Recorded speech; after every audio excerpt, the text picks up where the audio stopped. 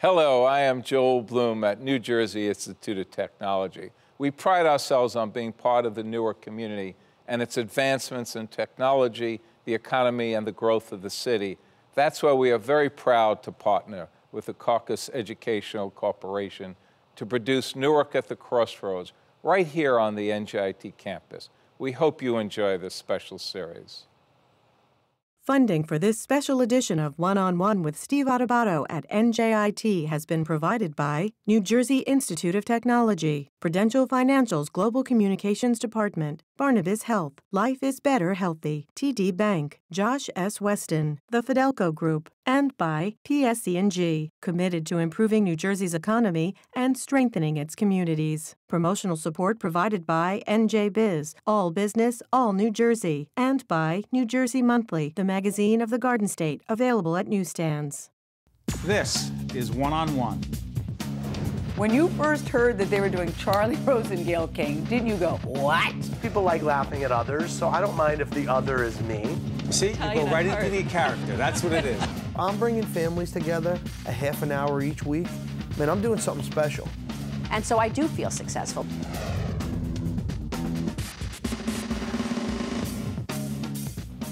Hi, welcome to Newark at the Crossroads from the campus of NJIT. We're here at the Jim Wise Auditorium. We are pleased to be joined by Lata Reddy, who is the Vice President of Corporate Social Responsibility and President of the Prudential Foundation at Prudential. Good to see you, Lata. Thank you. It's great to be here. You know, you cannot talk about the city of Newark without talking about Prudential. Been here for, what, about 4 or 5 years? More like 140. Yeah, right? 140 years. 140. And Prudential had options and could have left and stayed because? Well, you know, we were founded here, and the city's been good to us. So we rose and fall with the times of the city, and we knew that because of what we benefited from the city, that we needed to give back. And so at critical moments in time, our leadership decided that it was important for us to stay and now to double down. So we've been here the entire time. Yeah, when you talk about doubling down, there's a pretty big building. Yes. It's a $444 million project that's happening. The Prudential operation, the Prudential Tower, is going to add to the Newark skyline. It's going to be really important. But let's talk about the investment that you and your colleagues have been making in the city and the people, particularly the children. Mm-hmm. Talk about the children and the commitment Prudential has made to these children, getting them ready, not just for school, but for life.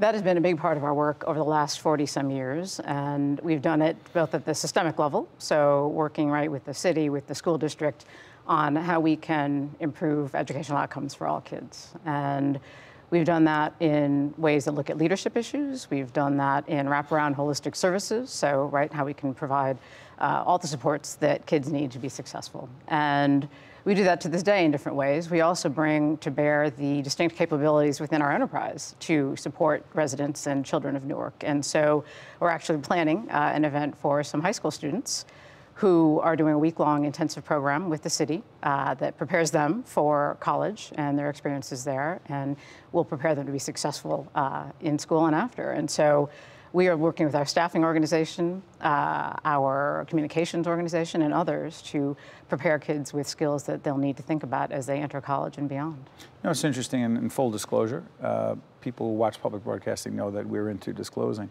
The foundation has been very supportive of a program we do called Stand and Deliver. The Cortes Educational Corporation primarily produces programming for PBS stations in the region, particularly WNET and NJTV, but the other part of what we do is leadership development, and we created a program 15 years ago called Stand and Deliver, teaches communication leadership skills for young people, disproportionately in the city of Newark. Mm-hmm. And Prudential Foundation has been a big supporter of that. When you look at young people in this city, what would you say the primary needs they have would be? Well, it's a variety of supports. So a lot of it starts at home. And so having families who have the wherewithal to work with their, right, parents are kids' first teachers. So how can they support their students, their children at home? The other is making sure that the schools they're attending have the supports that they need, whether it's the resources to provide the services, right? The teachers in the classroom, everything starts there. The school leadership at the principal level. And so making sure that the quality of the professionals that the young people are interacting with are what we need to help improve the outcomes. they're all looking for. The other piece of it is, again, the holistic supports. So how do we develop the skills that young people need to be not just successful in school, but successful in life? You back up a little bit, because the Prudential Foundation not only supports individual nonprofits like ours that run programs that directly coach, train, mentor young people, but you support the schools themselves. You're very actively involved in the educational system.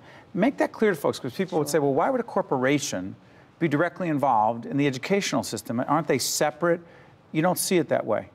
Well, we are separate from the system. Well, absolutely. You're separate, but you're engaged. Correct. We are fully engaged, and what we do is we get behind leadership. So we know that that's what makes the difference, right? We are a company of people of talent, right? We're a financial services company, and that's where we place our bet, is on the people that we employ. And so similarly, when we're looking to work with organizations or systems, we're looking for talent, and we're looking for vision and for strategy and execution. And so in that way, we know that we can get behind leaders who are looking to move the needle. And so we as an institution feel that, we have a responsibility, right? We have a set of capabilities, a set of resources. We are here in the city. We're part of the community.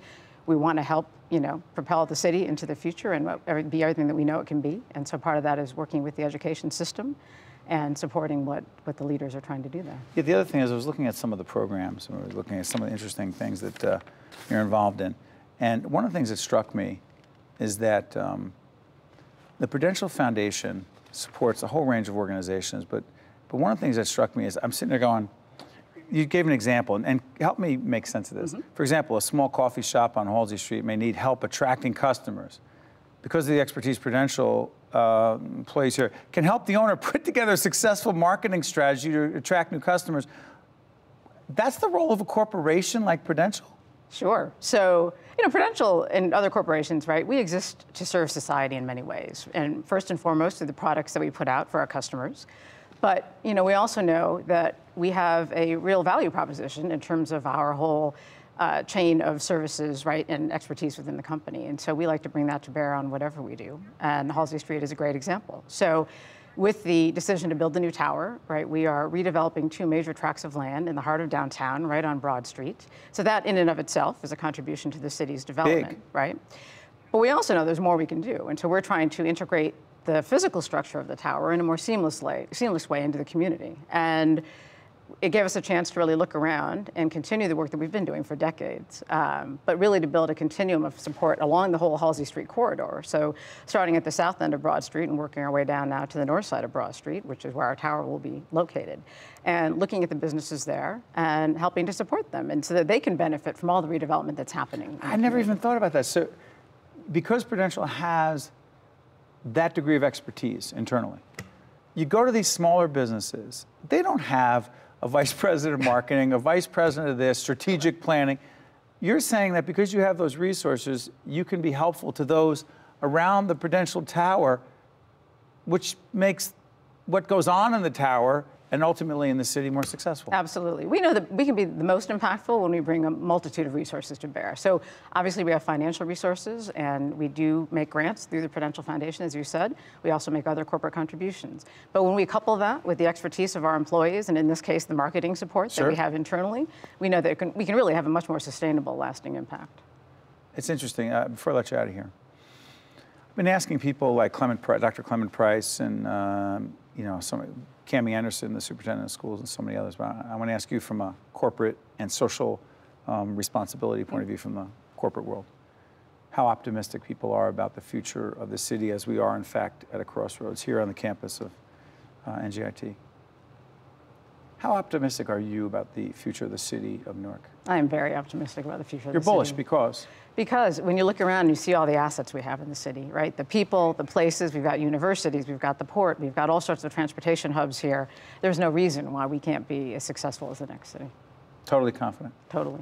140 years in the city of Newark, Prudential, and cannot imagine where the city would be without Prudential. Thank you so much, Lata. Thank you. Appreciate it. We're from the campus of NJIT. We're talking about Newark at the Crossroads. Stay with us. We'll be right back after this. Thanks so much. Thank you. To see more one-on-one with Steve Adubato programs, visit us online at steveadubato.org. If you would like to express an opinion, Email us at info@caucusnj.org. Find us on Facebook at facebook.com/Steve Adubato, PhD, and follow us on Twitter at Steve Adubato. We're pleased to be joined by Dr. Dario Cortes, who is the president of Berkeley College. Good to see you, Dario. Good to see you, Steve. For those of our folks watching who haven't seen you before or do not know the expansive nature of Berkeley, go ahead, tell them where it is. Well, Berkeley College, we have 10 campuses, one of them being online. We're located in New Jersey and New York. Great city of New York has one of our campuses right on Broad Street. Yeah. And, you know, because we're doing this Newark at Crossroads series here at your colleague's place, Dr. Bloom. Yeah, good friend and colleague. Yeah.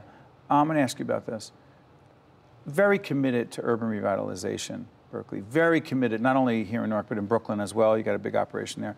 Why is Berkeley so committed to building up urban communities? Because also not only there, but Patterson, Passaic, you got a lot going on there. Go ahead. Absolutely. Brooklyn, you know, Midtown, et cetera. That's right. We're committed. We believe in urban education. I think it's the future. Many of our populations live in the surrounding area. The taxpayers that like to live in the community. The TOPS program, the Transfer Opportunity Program, scholarship with the community college is a good example. With Essex Community College. Essex, another college. Essex is another college right here in Newark. Go ahead. Absolutely, Essex Community College. 50% of all students in this country are in community colleges. So we developed a scholarship with a community college, not only the Essex, Passaic, Bergen Community College in New York City as well. And the point is that we can transfer those students seamless into our four-year degree program. So the students graduate from Essex, almost 79 of them already transfer. We give them the scholarship, 25 to 50% provided by Berkeley College in order for them to fulfill and complete their baccalaureate education. What's exciting about that program is that the retention and graduation rate is very high. The students already are mature, they're seasoned, they come in, they don't have to, you know, get all the credits, totally, all 90 credits to transfer. They come into the junior year, and then they graduate, and they go right into the jobs. That's what we do. Tremendous advantage. You know, we've been longtime partners with Berkeley, so we've had a lot of these conversations, both on the air and off. But you've often said, Dario, that that Newark is a college town, that Newark has great potential to be that college town. And some folks question that. They go, look, there's a lot of colleges there. There's Berkeley, there's NJIT, there's Rutgers, there's Seton Hall, there's Essex County College, right? Did I get them all? Yeah, just about. Okay.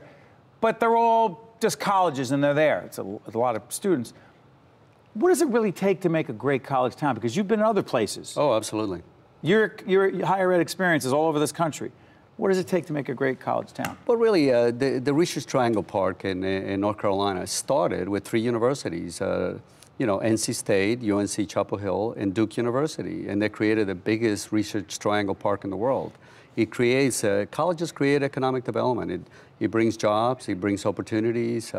We educate students. There's over 50,000 students in the city of Newark. 50,000? Right. It doesn't even count the K through 12. So when you think about it, as educators who we are, we're really educating K through 12 all the way through college, graduate, and doctorate.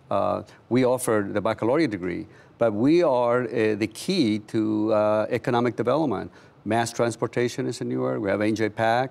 We have corporations like Prudential. And we have, you know, Blue Cross Blue Shield. We have IDT. We have significant sectors in the economy that creates jobs and opportunities. At Berkeley, for example, we require internships for all our students. That means they're going to work here in the community. Go talk about that. Absolutely. They work in the community. They want to get the jobs in the community. They want to live in the community. They create the future. It's a renaissance. Same thing happened in many countries, not only countries, but many states. Look at NYU and, you know. You know that well. Uptown, in downtown with Columbia.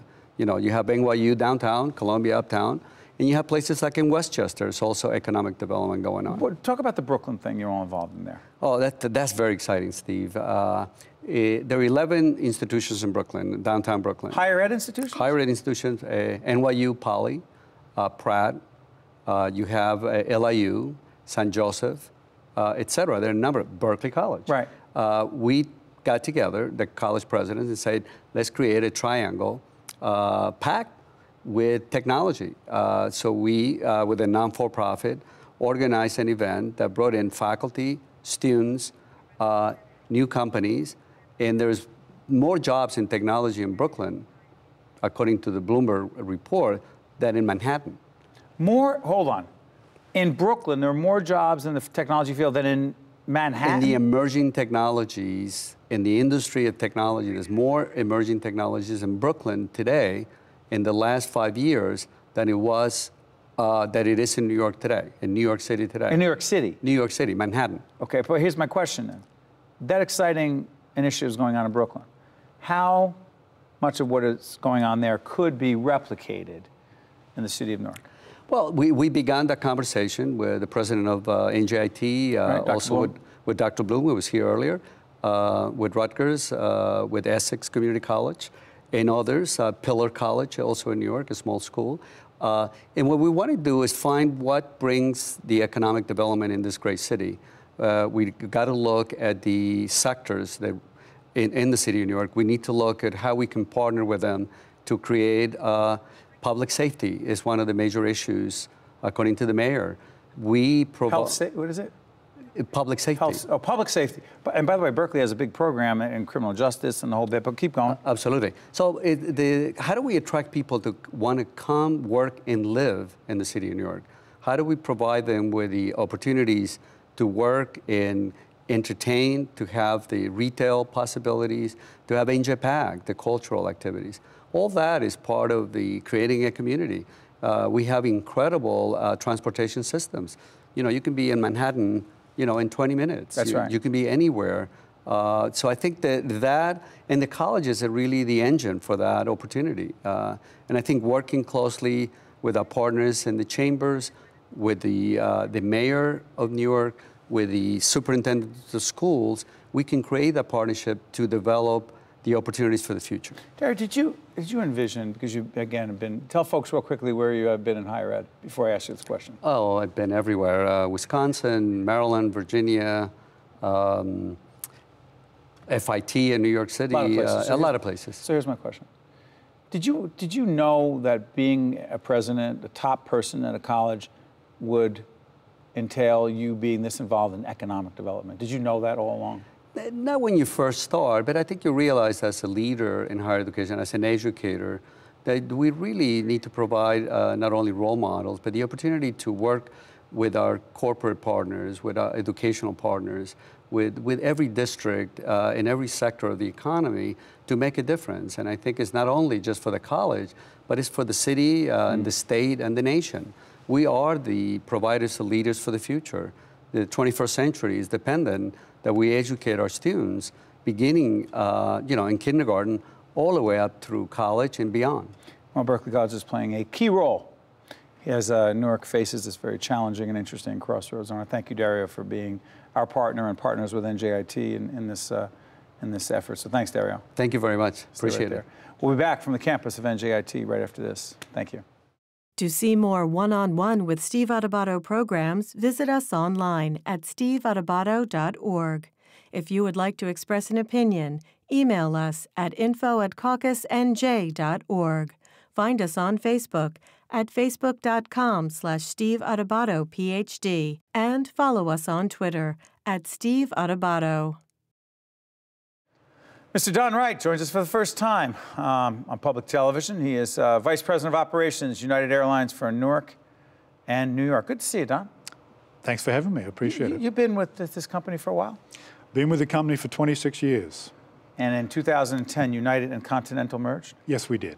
And we're talking about your operation. We're talking about Newark International Airport, right? And we're doing this in the context of our series called Newark at a Crossroads. What is the importance, or what is the significance of an airport, or that particular airport, to the city from your perspective? I think there's a huge significance. You know, if we look at our operation there, we are the largest carrier in Newark, in New Jersey, and the New York metropolitan area. And with that, you've got to know that we bring in more people from more cities around the world on more flights than any other carrier. We bring them into Newark. More than anyone? More than anyone. And, you know, those people we bring tourism in, business, investment, dollars, and that makes it a very important economic engine in the region. But let me ask you, you had the LA assignment at LAX, right? I did. Was that the last assignment before you came into Newark? Yeah, I was actually managing director of the technical side, technical operations there, and had Asia Pacific. Okay, let me ask you, Los Angeles, major American city, Newark, an American city. What would you say, because the struggle, the challenge, and the opportunities are there in both places, the biggest difference other than size between LA and Newark? You know, for us, this is a much larger hub operation. And, you know, we feed to over 150 different destinations, 70 of them international. So Newark for us is a global gateway. A global gateway? Absolutely. Break that down so people understand. You fly to where? Well, we fly to 70 different international destinations and 150 other destinations direct. Plus, of course, you know, we operate over 5,000 flights a day with United. So not only are we arriving and departing about 60% of the people through Newark, 40% of the people are connecting out to other destinations. So it truly is a global gateway. Now, what's interesting is it true that you came on board in about January? I did, yes. Snow involved? A little bit, yeah. The weather was different and different, challenging. is that the word you're going with? By the way, you do not have a New Jersey accent. I just picked that up. No, I born and raised in Australia. So the snow is new to me. But I have to tell you, to sit there and watch an operation as complex as our operation through that severe weather was really impressive, and a credit to the people that we have with us. We have 13,000 people based in New Jersey. It's an enormous operation. And you talk about teamwork, to see 13,000 people, 400 flights a day, consistently running a great operation, it's really impressive. The other thing that's interesting is that Continental before this merger and now United, what's always struck me is that you notice a lot of events you'll see sponsored by Continental, now sponsored by United. The commitment that United has to be involved in the community, not just sponsoring things, but being engaged, involved, supportive, is that a part of the culture to be involved? That's very important to us. Talk about that. And very important that we're involved in the community, and we take it very seriously. You know, a good example would be we're the official airline for the New Jersey Performing Arts Center. By the way, before we go any further, full disclosure, we're partners with NJ-PAC. One-on-one from NJ-PAC's being shot there in the fall. How'd you guys get involved with that? Because we really want to get involved in the community and get involved in great programs that we feel benefit the community. We've got a lot of employees that live in the area. A lot of our customers live in the area. So we feel, you know, the arts and performing arts is something that we want to be involved in. We're a supporter of the Newark Museum, the New Jersey Food Bank, a big supporter of Newark's Beth Israel Hospital, for example. Absolutely. And some of the other stuff we do in the community, and we truly are very focused on being a good corporate citizen and being involved. But we have a great summer internship program in New York. Talk about that. You know, we have local students, 18 to 25, come out and spend the summer with us. It's a paid internship. It's really, really good. Not only do they come out and go through the customer service experience and learn how to deal with the customers, but we expose them to the flight operations team, the aircraft maintenance team, and really get them to know not just an airline, but the aviation industry. And we have great support from our elected officials. So, you know, the mayor of Newark and the mayor of Elizabeth come out and talk to this intern team, which is fantastic. It's just a wonderful opportunity. We've been doing it for 8 years, and we're going to continue doing it. It's just a great success. By the way, it's interesting. I told you that one of the first jobs I had out of graduate school, I worked for the Port Authority of New York and New Jersey, which operates Newark Airport, right? Yes. And I worked at Newark Airport. And it was the overnight shift. And it's called that graveyard shift, right? Mm-hmm. And I just saw a small little piece of what went on. I know my staff is sitting there saying, Steve actually had a real job that he had to, wasn't long, guys. What blew me away was how many people from midnight to 8 are involved in so many different aspects of that airport. This was back in the day, this was before Continental came, which was, I guess, in 1988. Yes. In 1988, it was People Express at the time. Give people a small sense, because you and I talked about the possibility of us coming out and shooting at the airport and doing some filming as to what it takes. I'm telling you, I saw this much. I couldn't even believe what it takes to run an airport, and I have no idea. You know, you can't run a great operation without a lot of preparation. And that for us is having a good plan and executing that plan every day is what we focus on. So we have, and so does the Port Authority. So so the Port Authority runs the airport. You guys are the airline, and go ahead. We have to have, and we do have a really good relationship, and long and strong relationship with the Port Authority. And that relationship has allowed our hub in Newark to evolve into you know, the global gateway that I spoke about before, world-class facility. And as I said before also, you know, it is a really big economic driver in the region. Without that sort of relationship with the different authorities, including the Port Authority, the TSA, CBP, et cetera, we wouldn't have the success that we have today. By the way, real quick, before I let you go, where does Newark Airport fit into the larger picture of airports around this country? How do we rank? Are we one of the bigger ones? Oh, absolutely we are. We are? Yeah, absolutely. And you know what? For us, we have 7 hubs in United's network, and we have a fantastic network.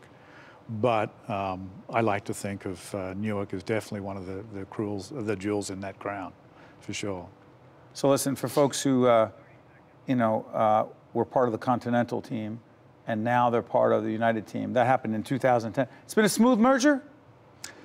You know, we've had our challenges. We're together now. But you know, it was a perfect marriage, if you will. But even in a perfect marriage, you have your challenges to work through as you harmonize things. A lot of the processes for us are clearly are safety-driven and process-driven and procedural and have regulatory issues there. So we work and we get through it. We've made a lot of progress. And we have some milestones to go. There. I'm sorry, I promise we're coming out to Newark Airport. We're going to go on a tour and you're going to show us how it's done. I look forward to it. Don Wright from United Airlines, thanks so much for joining us. Good stuff. Thank you. That was great.